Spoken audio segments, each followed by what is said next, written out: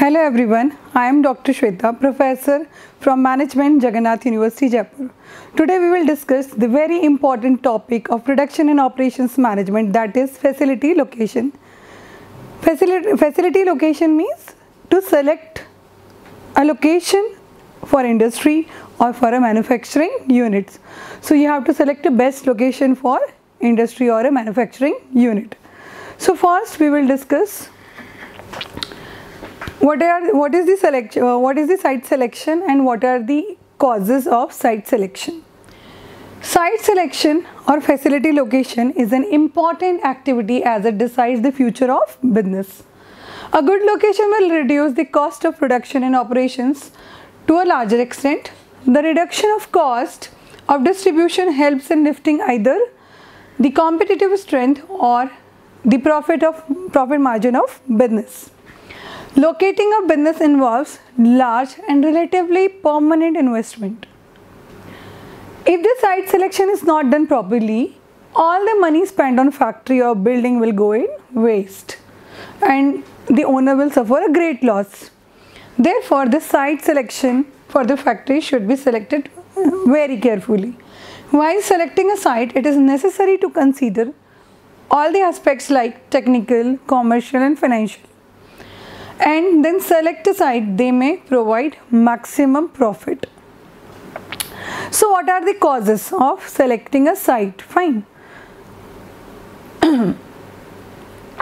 So an expanding market, or suppose if you are offering a new product, or a contracting demand for the existing product, or exhaustion of raw materials in a certain area, obsolescence of manufacturing facility due to the appearance of new technologies, the pressure of competence, change in other resources like labor conditions, subcontracted competitions, or change in the political or economical environment, or merger or acquisitions of the companies. So these were the important causes of site selection. Now what are the location alternatives? Expansion of an ongoing facility. So if you are already going in a business, or if you are having already a site, so you can expand that site. Only possible if exists enough space. Attractive alternative when the current facility location is good enough for the company and lower cost than other options. Or you may start a new facility in a new area. Sometimes it is a more advantageous option than the previous one. Then what you can do next is you can shut down of a facility and starting a new one somewhere else, or you can move production site from one plant to another plant. So what are the different steps in selecting location? At the very first step, you have to decide you want to go international or you want to go to the domestic location. Then if you are going to the domestic location, then what is the reason and what are the factors? There are so many factors which affects the reasons. Fine. So we will discuss in next slide. Selection of the locality or community. Selection of the locality or community based on the availability of laborers, civic amenities for the workers, existence of complementary and competing industries, availability of water and firefighting facilities, selection of site based on the urban site, rural site or suburban site. When we talk about the factors affecting location, the first factor is availability of raw material. When you are going to select a site or a manufacturing unit for a particular product, then the required raw material should be available in the nearby area to minimize the transportation cost. Nearness to the market. The market should be near, the potential market should be near to your factory. Availability of power, fuel and other facilities should be available in that particular location or site.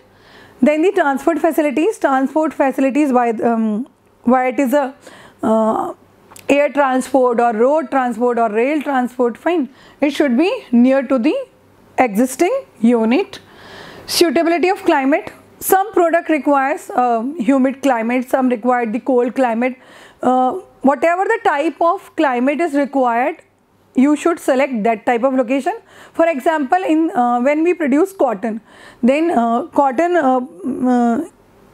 in case of cotton production, we all the units are nearby the coastal areas, because the coastal areas provides a good environment to grow cotton. Then government policies, the government policies should be suitable, where the government is providing so many subsidies and facilities, and government is inviting startups to enhance and boost the employment status of that state and the competition between states. So all these are the factors affecting location. Then advantages, when we will talk about the urban area, suburban area and the rural area, we will talk about their advantages and disadvantages. So what is the benefit of selecting urban area? Because when you are going to select a site, definitely that will come under a urban area or rural area or suburban area. So there are advantages and disadvantages of urban and rural areas. So good transport facilities are available in the urban area for the movement of raw material. Good and prompt postal and communication services are available. Banking and credit facilities are available. Services of insurance companies, ample availability of the skilled and unskilled workers. Advantages of the vicinity of the market for the product due to the large population. Facility of the ancillary and service units which develop around the industrial strip of the city area. Development of the training institute of workers and management institute for executives put the city areas into the privileged position. Educational and medical recreation institutions are also available in the urban area. Certain specific municipal services facilities like water supply, drainage, firefighting facilities are available in the urban area. So these are the benefits or the advantages of the urban area. Now that is disadvantages of the urban or city area. As we all know, the cost of living is very high in the urban areas. So even at high cost, sufficient land is not available. Due to high standard of living in the city area or the urban area, the cost of labor is relatively higher.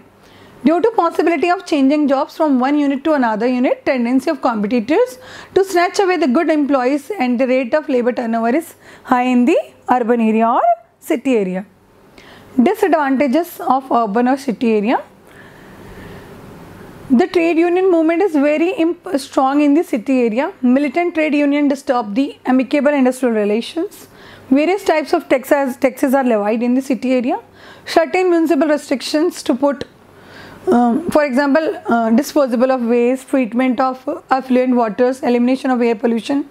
So these are some disadvantages.